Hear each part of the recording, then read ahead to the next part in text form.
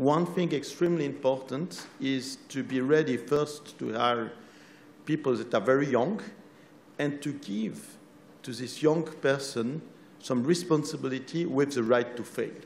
Because one of the fundamental elements for innovation and to be successful here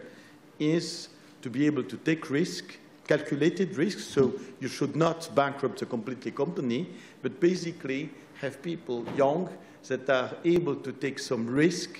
and to make a bet. And that is something that is extremely fascinating, is to see how younger